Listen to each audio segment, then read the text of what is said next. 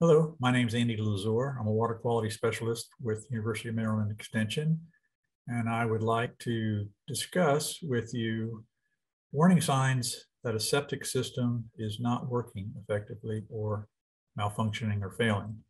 To begin with, I'd like to just talk a little bit about how a system operates. It helps you to understand why a system may not be operating properly, and certainly how to take care of it. So you basically have a septic tank that getting gravity flowed wastewater goes into the septic tank. You get some solids settling and grease and fats and oil floating. And then the liquid wastewater then goes out into the drain field to a distribution box, which evenly distributes the wastewater through the gravel trenches in this case. And then that helps to disperse the water over the soil and help it infiltrate into the soil where it gets a lot of treatment, some purification, breakdown, etc., of the organics, elimination of the bacteria. But it's also important to note that ultimately that treated wastewater, whatever's left in that, will reach groundwater. Another important thing and factor is to consider your drain field has a lifespan. So that lifespan of drain field can fluctuate, but typically it's 25 to 30 years, although it can last much longer than that, depending upon the use and the care, but they can also have problems before that if they're not properly taken care of. And then once a drain field gets clogged with organics and the soil can no longer handle the wastewater, then you have to actually replace that drain field and go to a repair area. So the basic signs that we see of a malfunctioning system are wet spots in the yard, like this photo here in the upper right. You can see wastewater wasn't able to go into the soil, and so it's going up. And again, that could be because of clogged pipes, just has lived its lifespan, and the soil cannot handle any more water. Again, the soil pores get clogged up. Certainly, you could smell an odor, sewage odor, either in your yard or in your home. You can have slow draining tubs or toilets. And then the worst case scenario would be a backup into the house. So if you think about that gravity flow system, if it can't get into the soil and infiltrate down or laterally, sideways, then it's going to come up or back. And then if you have a BAT unit, your alarm could go off if there's something happening there, some malfunction, whether it's a pump or whether it's actually a clogged drain field, clogged filter, whatever the case may be. And then if you have visitors in particular and you notice that they're getting sick, that could be an indication that you're having some sort of contamination from your septic system, possibly into your well or your groundwater. So let's look at some of the causes.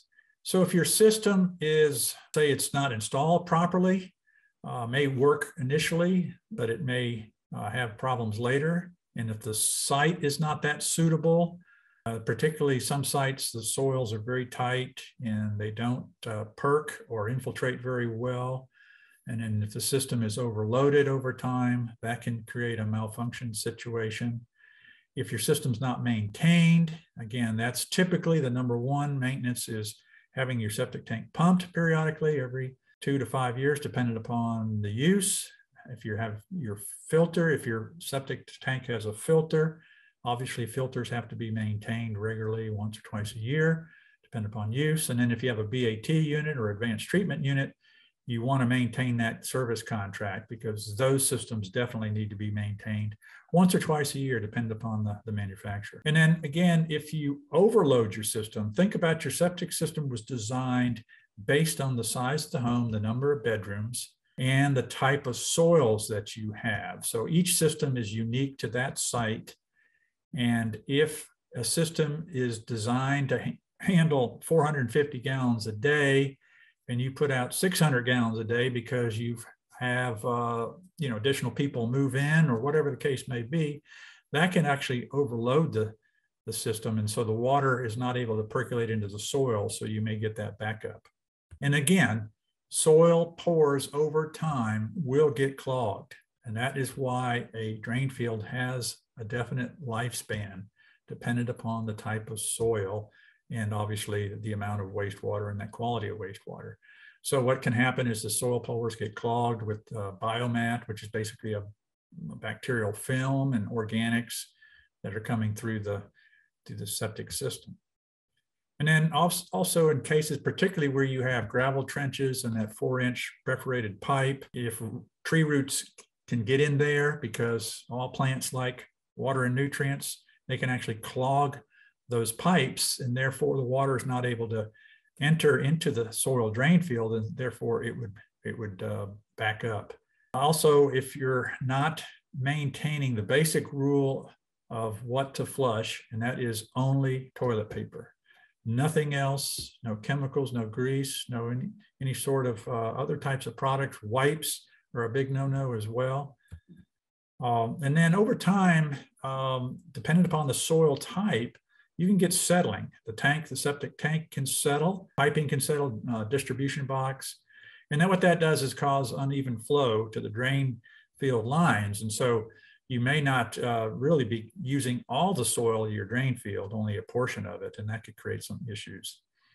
And then another big problem that we see is drain field compaction. People driving over the drain field, putting a structure over that.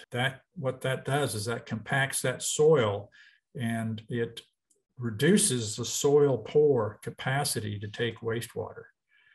And then again, if you change the type of wastewater quality, so a regular system is designed to handle regular household waste water, but if you are adding things like a food business and you're putting a lot more organics down the drain, or if you're adding paints, for example, if you start a side business and you clean all your paints and your brushing tools and all that, you can actually clog the soil pores. So what do you do if you see a warning sign?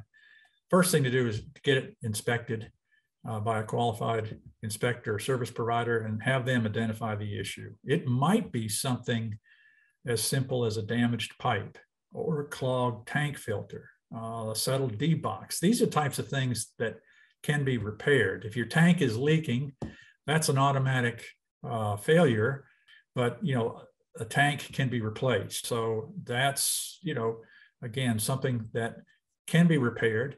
The other thing is that if you're somehow you've maybe done some yard work and you've diverted stormwater out on top of your drain field, or you put in new gutters and you've channeled them out that way, that could be easily fixed. You just have to route it away from your drain field. You don't want additional water standing on top of your drain field because that's overloading it potentially.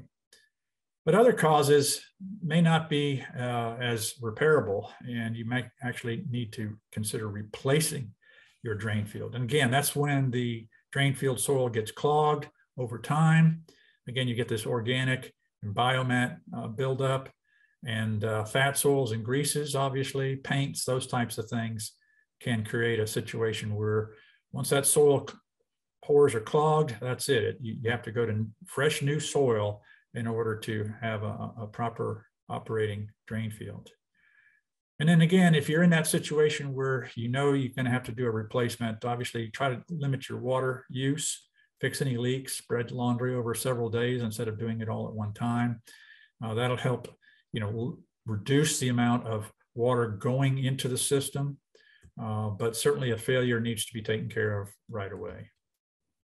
So some basic tips to consider. Just mentioned this, leaking toilets. You'd be amazed on how much additional water that adds to your septic system. Again, you can also use some water-saving appliances. Garbage disposals add a lot more organics to your septic tank, and certainly draining any fats, oils, and greases. And then again, if you have any sort of water treatment, be sure that backwash is routed away from your septic system. In some cases, some people might have put in a separate trench specifically for any sort of water treatment backwash. Again, we mentioned, disposing chemicals down the drain is a big no-no because it can kill the bacteria, or in the case of paints, can actually clog the soil pores. A certain amount, the normal use in doing your daily cleaning and laundry is fine. I mentioned this also, only flush toilet paper, no wipes, etc. Channel your stormwater away from the tank in the drain field. Don't drive on the drain field. Try to avoid planting trees near your tank. There are certain species of trees that are more aggressive, and so you definitely want to avoid that. Again, a big maintenance item is have your tank pumped every 2 to 5 years if you have a conventional system, and maintain your BAT service contract. They will check it, clean the filters, look at the pumps, but they'll also pump the system if it's needed, and they'll tell you when it needs to be done. Those advanced treatment units have a smaller capacity, storage capacity for solids, so therefore they sometimes need to be pumped more frequently depending upon the manufacturer. And then again, if your septic tank has a filter, be sure that it's cleaned regularly, once or twice a year, depending upon use. And then again, don't disconnect the power to your advanced treatment or BAT unit.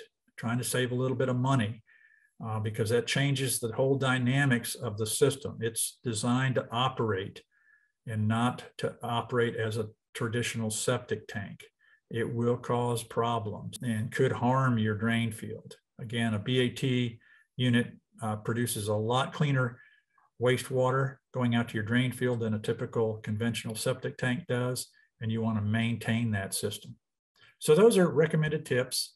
And again, the big reason here is to maintain your system is it'll save you money. And think about your system as being probably the most expensive appliance or mechanical device in your home. Certainly more expensive than your typical, household appliances, typically more expensive than your HVAC system. So you got a lot of investment in there. You need to maintain it to take care of it. And obviously it helps your property value. And then very important, of course, is that having a good operating system reduces the risk of both environmental and public health issues. So it's just plenty of reasons to maintain your system. So there's a wealth of information from these particular sources. I encourage you to look at these, check them out, and contact me if you have any specific questions. I'll be happy to be of service. Thank you.